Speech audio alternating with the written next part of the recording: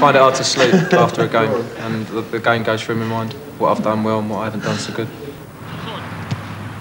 Dean Coney, Dixie, has accepted John's offer of one-to-one sessions, focusing on individual weaknesses.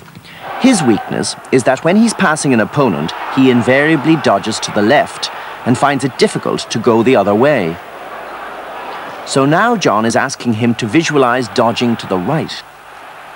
This time, Dean, I'd like you to go back to the beginning and then take a deep breath and hold it for a moment. And keeping your eyes closed, tell me what you're doing, as if you're doing it now, and how it feels. Well, I'm just running towards the defender. And I just drop my left shoulder and move the ball to the right with the outside of my right foot. And momentum takes me past him on the outside. Good. Okay.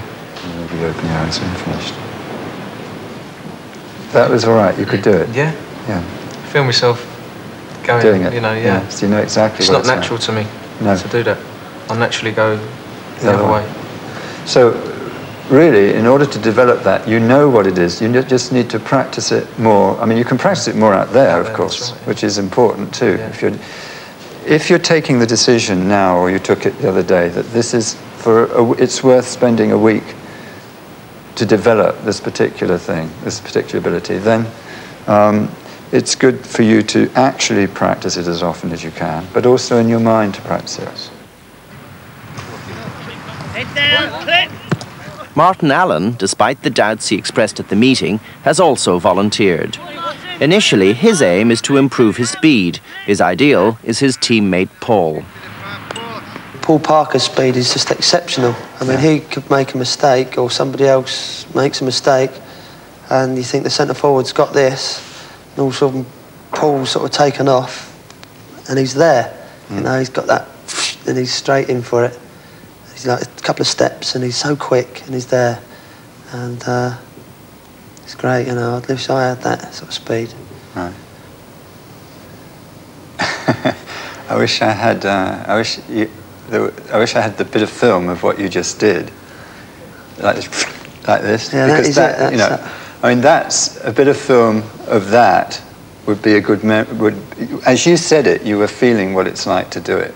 Okay, that's what I want to remind you of, because inside there is that feeling, and the more you reinforce that feeling, the more you're going to find it on the pitch when you need it. Given that you keep working at the physical exercises as well. Yeah. Okay, so we'll do the visualization now. For Martin's visualization, John is using a different technique. Martin tends to dwell on moments when things didn't work out. So John's taking one such moment and helping him to transform it into a success. Running onto the ball. Okay, you can feel yourself running on the ball. Take the ball forward. Yeah. Run towards the goal. Great. And then?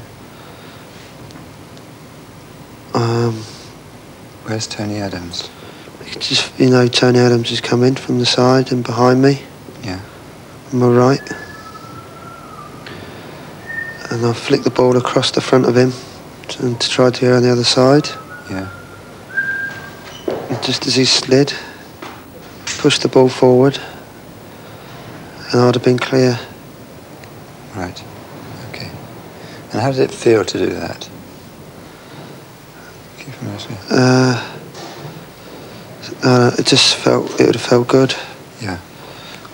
Good. All right.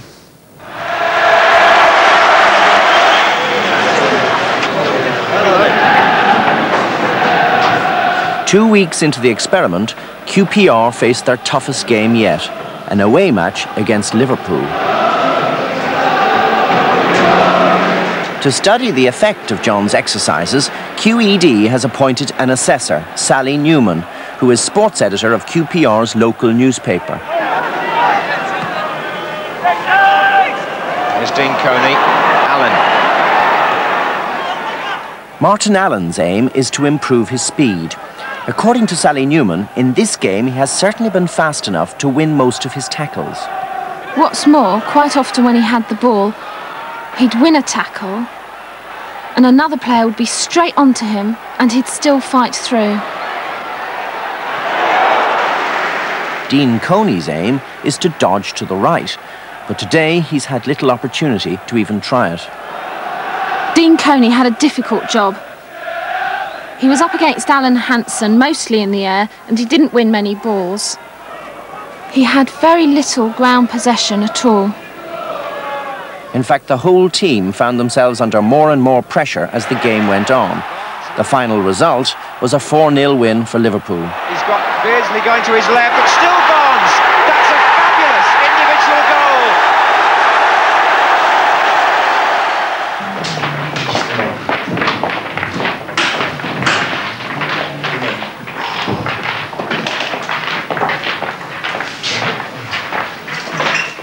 The team's defeat inevitably means they'll be depressed. That may well be something John Sire will want to work on later. For the moment, it's up to manager Jim Smith to console them. We had 4 good chances there in the second half by passing the ball, didn't we? Eh? 4 good chances. I mean, we were a bit unlucky and I thought you should have scored on others. So don't get your head down. As I said, most of your job was right. Just slosh your way a little bit. And we're still top of the table, ain't we? Be cool with Liverpool. Isn't it? The following week, it's business as usual at the training ground. For John, the immediate task is to get the players to check their individual aims with Jim Smith and Peter Shreve, the team coach. I think what I would say to you, Martin, is, yeah, OK, everyone would like to be as fast as Paul Parker or, you know, could catch pigeons. I'm saying to you that is not your #1 requirement in your development at the minute. What you showed on the training ground this morning is what you should be concerned with. When you've got possession of the ball, taking your time, making the pass that means the most to the team. Yeah. Martin summed up the idea of taking his time as composure on the ball. In his new visualisation, it's that composure which allows him to score.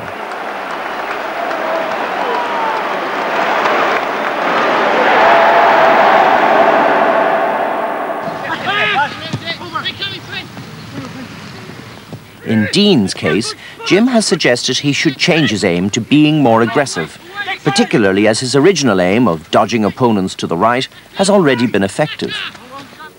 Played in the under-21 game, England under-21s, and I actually did do I went past on the outside and got a crossing, and automatically I just thought of you, Right.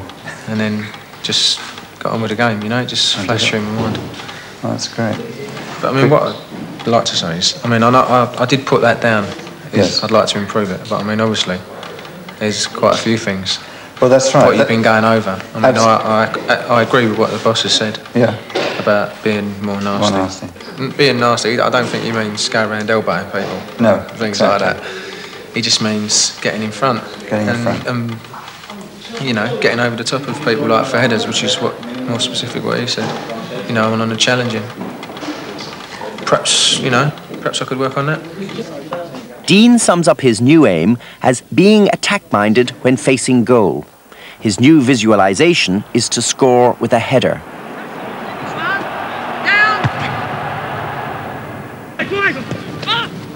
In the reality of the Football League, goals are harder to come by. They depend not only on individuals, but on the team as a whole. And just recently, team morale has taken a battering. After a league win against Portsmouth, QPR's defeat in the Littlewoods Cup by 3rd Division Bury came as a nasty shock. But here too, John Sire's methods can help. He's suggested a team meeting where his aim will be to get the players to think and talk about their problems and to suggest their own solutions. John has asked Jim Smith to provide the subject. The one Jim has chosen is belief in the team's ability to win. In terms of what it means for you right now, what level is your level of belief? If you were to score it out of 10, what would it be? 8, 7. 7. 7. 7. 8. 7. 6. 7. 10. Right. Okay.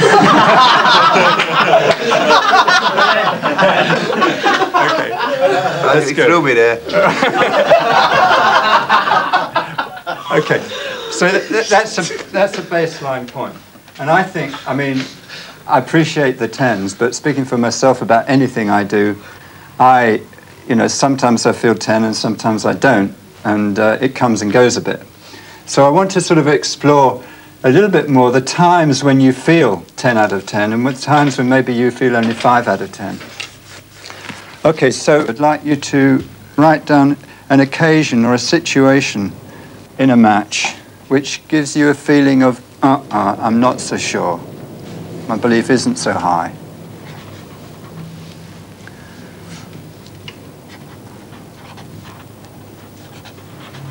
When you've all finished, I want you to, how many are we, 13, 4? Could you count off to 7? Like 1, say, call out the numbers. John, if you call out the number 1. 1, 2, 3, 4, 5, 6, 7. And then, 8. No, you go 1 again. Okay. 2, 3, 4, 5, 6, 7. Okay, so would you find the person who's the same number of you as you, take your chair, break up the circle. You've got 5 minutes with your partner just discussing what you've written down and listening to what he's got written down. What makes things go wrong? Now he's got them talking, John wants each pair to decide which situations undermine their belief so that he can draw up a full list for the whole team. And we seem to just run out of ideas. If you look at these for the moment and see which of these are very specific that you feel you might be able to do something about, which do you think are most important? Can you choose 3? Put a mark like this against the 3 that you find most important.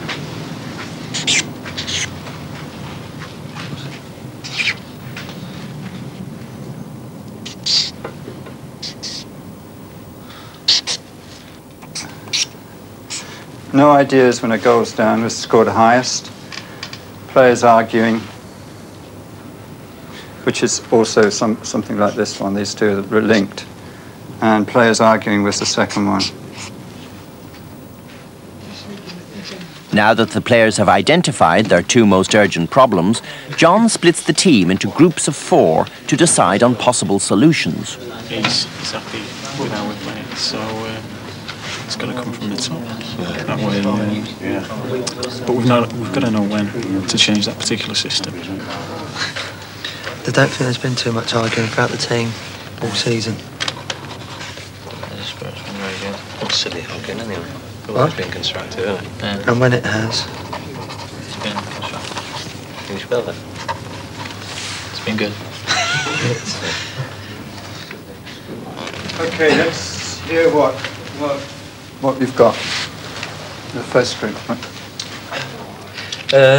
For the first question, we've got that I think the system we're playing, I think that we've got to have, when we do go a goal down and we're chasing a goal, I think we've got to have something worked out before, maybe in training, that we can change it.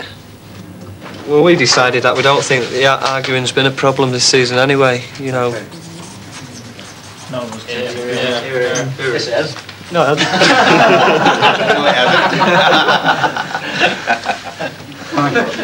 We felt that conceding a goal against Pompey, we seemed to have a mental block about creating chances. So, did you come up with an idea as to how to? Well, I think us as defenders, we feel as though we've got to be patient. Yeah, okay. And keep passing rather than throwing caution to the wind. Out of this, we've got. I mean, one thing that was very specific was, well, maybe we should plan a bit more in training for being a goal down. I don't know what you'd think about that. But It's a bit negative. But I mean, to have a plan. They're right. I think that is a fair point. I think you've got to. No, I think it was our intention to do that today because we had that against Bury, but then we had 3 players, who was unfit and unwell. We wasn't able to do what we'd intended, Budge. But I mean, it's right. If you want something in training put on for you, then it's your job to come and see me and the boss and say, look, this is what I feel. This is what we feel. It's a team game. We're part of the team as well. By providing the players with the opportunity to talk more openly in an organised setting, John's beginning to open up the 2-way communication that Jim wants.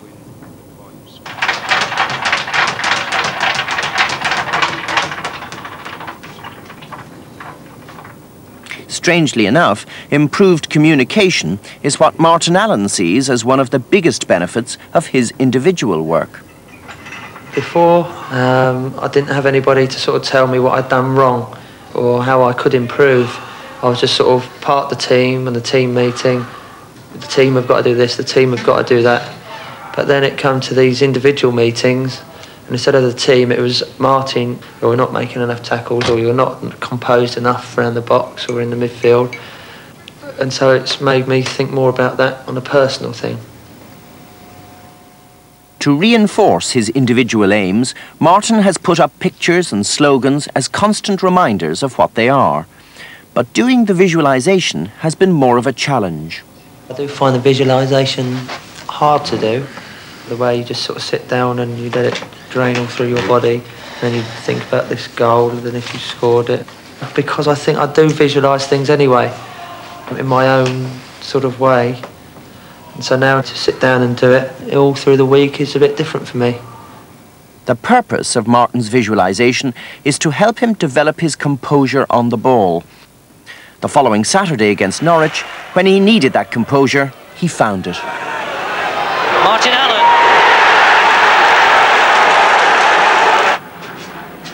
Martin's goal meant that QPR drew against Norwich, as they did in their next match against Watford. It's now John Sire's final week with the team. His aim today is to prepare the players for their forthcoming game against Tottenham. Looking ahead to Saturday's game, the two questions that I'd like to take today, and if you could get your pens and paper and answer them, are these. The first one is, what was the main message for you at training today?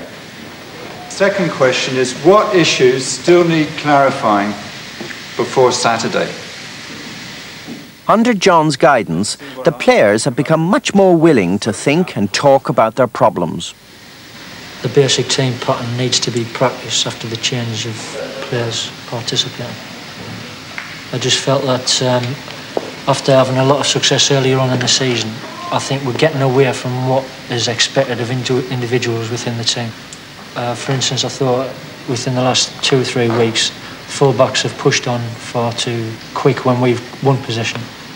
And that's not allowing me to come out and join up with the midfield. It has changed, especially for me as a midfield player.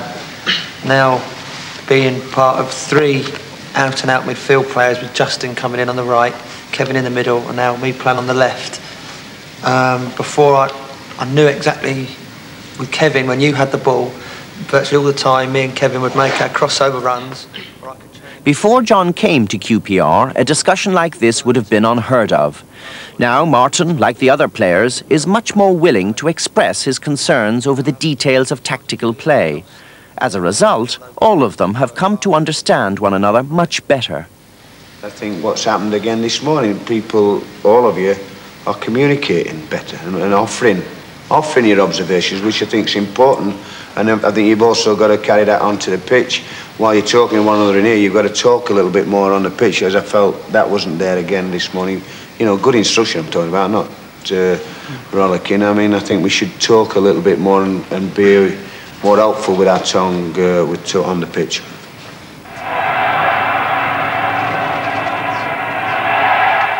The team is on its way to Tottenham. A win today could put them back to the top of the league. For John, it marks the end of his 6-week period, and for the players, another chance to put what they've learnt into practice. I've been thinking about being attack-minded, whereas in other games, you didn't even think nothing about it, you just done what you had to do. But now when the ball's up the other end of the field, or even when it's up this end of the field, you're thinking about being attack-minded.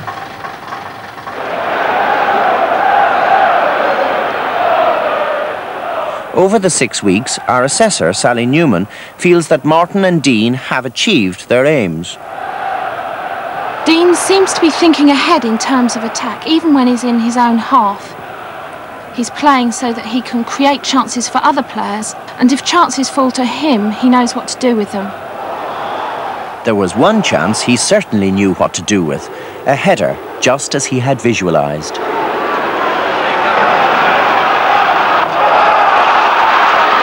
In Martin's case, she thinks his newfound composure has made him a more effective player.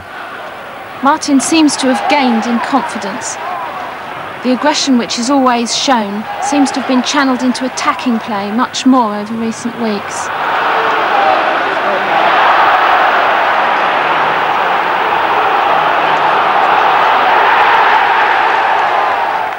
QPR held Tottenham to a draw, despite playing most of the match with only 10 men. Great result there, though. Yeah, great result for us, boys. Although the experiment has lasted only 6 weeks, Jim Smith believes that John has benefited the whole team. He has made a definite impact in ways that I didn't at first think that was going to happen, and that is people being more mentally aware of their own teammates' duties, their own duties, and how they can help themselves to be more positive and more confident on the pitch. And I think if they're all doing that, it communicates a team spirit, and there's a better feeling amongst everybody, and that is also very important.